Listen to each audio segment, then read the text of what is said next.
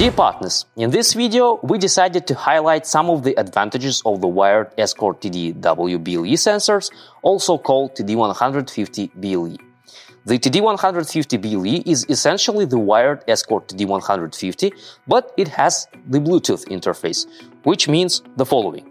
First, the TW-BLE can be connected and configured via our mobile app once the sensor is powered up. Thus, you no longer need an RS485 USB converter to set the sensor up. The second, the sensor can be connected to GPS trackers via both the wired interfaces RS485 analog and frequency outputs, as well as via Bluetooth.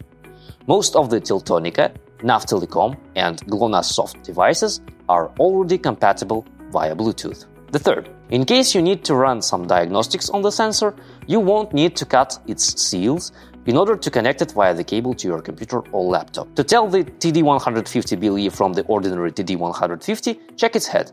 The BLE version will have the Bluetooth symbol on it.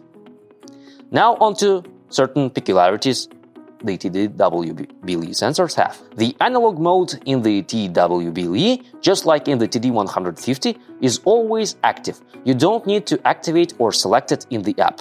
The green wire will output the voltage corresponding to the level of fuel inside the tank in a few seconds after powering the sensor up.